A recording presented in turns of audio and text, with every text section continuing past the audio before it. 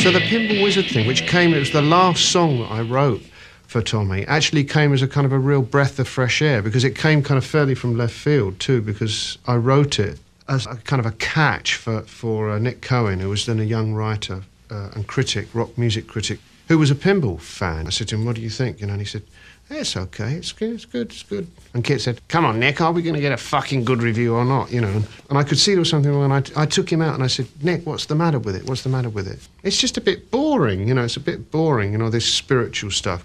And I said, "Well, actually, I've just had this idea recently, and it sounds a bit crazy, but, if maybe I could put some colour in it if Tommy was not only kind of deaf, dumb and blind and, abused and subjected to, to drug therapy and various other things, but also he just happened to play pinball and happened to become a pinball champion.